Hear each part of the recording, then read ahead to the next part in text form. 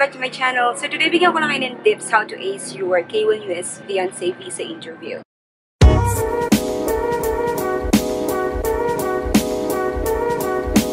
So disclaimer, so it doesn't mean na itong mga tips na ito will grant you an approval. So it really still depends on your requirements and then information and the answers that you're going to give to the consul. So, number 1, gather all the necessary documents. Guys, make sure na lahat ng documents kumpleto kayo. Tsaka kung meron kayong supporting documents, dalhin nyo lahat. Proof, pictures, itinerary, tickets, lahat dalhin nyo. Di bali ng OA guys, basta ready kayo. Meron akong nakasabay doon, sobrang kapal ng dala niyang requirements. So kahit mabigat, kahit mahirapan kayong magdala, as long as nandun kumpleto, at least meron kayong may present pag mayroon silang hiningi. Number 2, organize your documents. So, ililink ko sa description box below yung ginawa kong vlog about how I prepared and organized my requirements sa envelope and everything.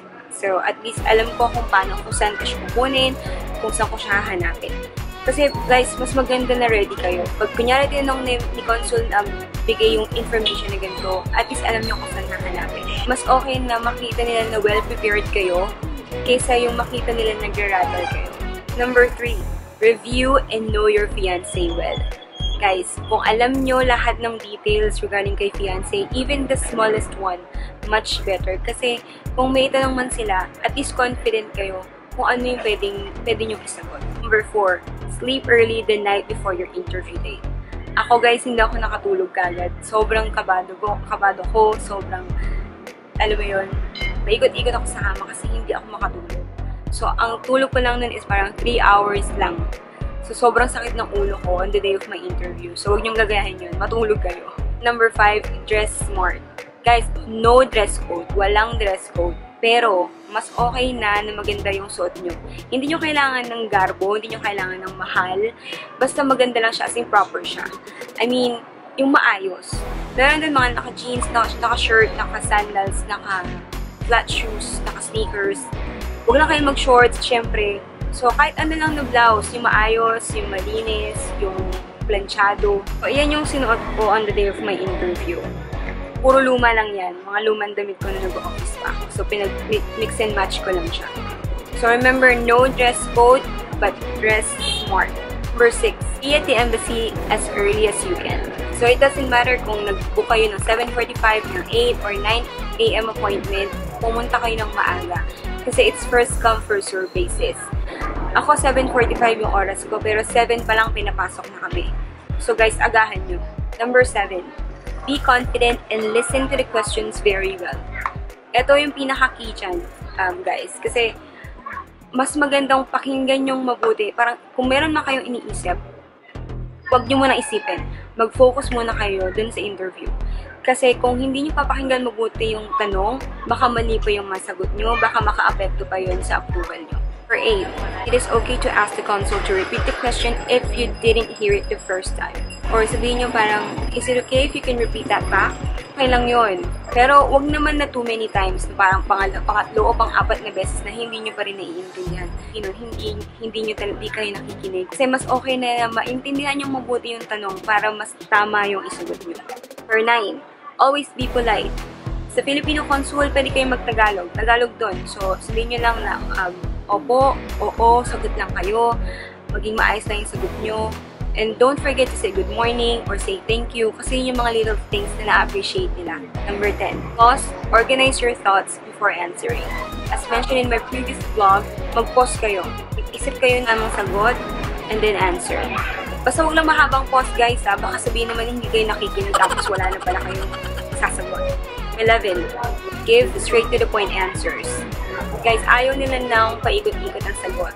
Pag may tinanong sa inyo, kung ano yung sagot, yun lang. Huwag nyo nang dadagdagan, huwag nyo babawasan. Kung ano yung sagot, yun lang. Kasi the more na pinapahaba nyo yung sagot nyo, the more sila nakakapag-speculate na baka hindi mo alam talaga yung tamang sagot, nagkakaroon sila ng doubt, and then nagkakaroon pa sila ng chance na magbigay ng follow-up questions. So guys, kung ano yung tanong, isip mabuti, then yung sagot lang. Huwag dadagdagan. Number 12. Always look straight to the consul's eyes whenever you're answering the question. Mas okay na nakatingin kayo eye to eye kahit hindi siya nakatingin. Kasi mararamdaman naman nila yun in peripheral vision na nakatingin ka sa kanila. Kasi guys, pag nakatingin ka sa isang tao habang sumasagot ka, the more na nararamdaman nila yung sincerity mo dun sa answer mo. So, kahit anong mangyari, be confident pag sumagot ka at nakatingin ka lang lagi sa kanila. Huwag kang titingin na, tingin ka sa taas, huwag kang titingin sa gilid, ganyan sa baba. Baka maisip nila na, ay, hindi to confident, hindi niya alam ang sagot. So, bibigyan ko kayo ng tip.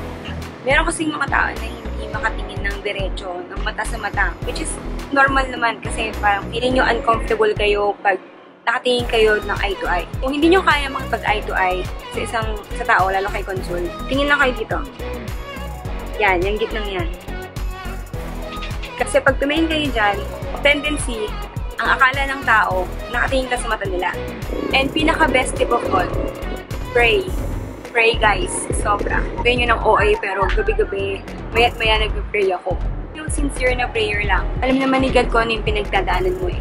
I would like to take this opportunity to thank my fiance and his parents for always supporting us, praying for us to get approved. So Mom, Dad, thank you very much from the bottom of my heart.